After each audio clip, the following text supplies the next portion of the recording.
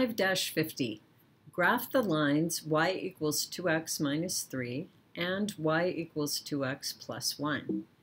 And then we'll answer these questions. First of all, where do these two lines intersect? And then we will also solve the system of two equations using the equal values method.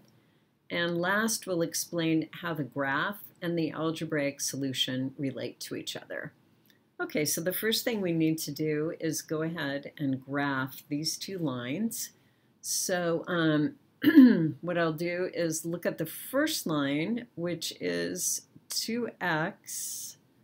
Here, I'll go ahead and write that down. All right, y equals 2x minus 3. And the second line is y equals 2x plus 1. All right, so the easiest way to start graphing from a rule is to find the y-intercept, which in this case is -3. So I'll find that on my graph by going down from the origin on the y-axis, and there's -3.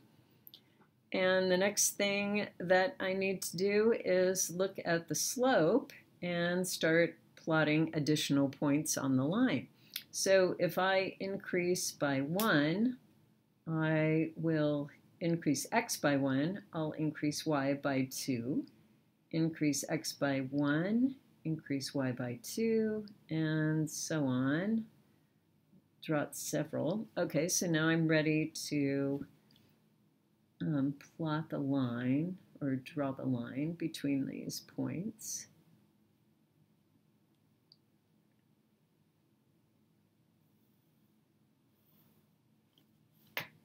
All right, and of course I make arrows going in either directions because lines are infinite. And let's do our second line, which is 2x plus 1.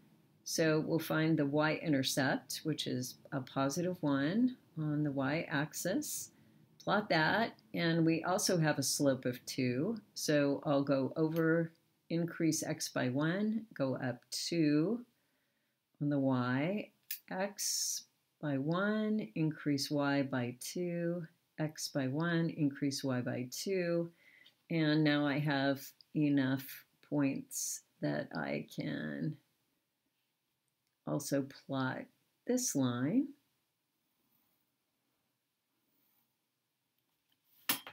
All right, and put arrows on either side. So I'm sure you've noticed something interesting about this line already, with these lines already, which is that they are parallel. So parallel lines go infinitely in both directions, and they will never meet. They're parallel lines, so they will just run side by side in both directions and will never actually cross each other. So that is what we're going to put for the answer to A, which is where do they intersect? Well, they don't. So they don't intersect.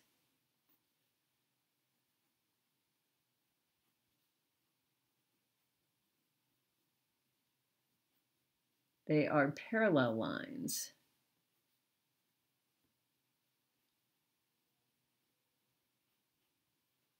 Okay, they're parallel.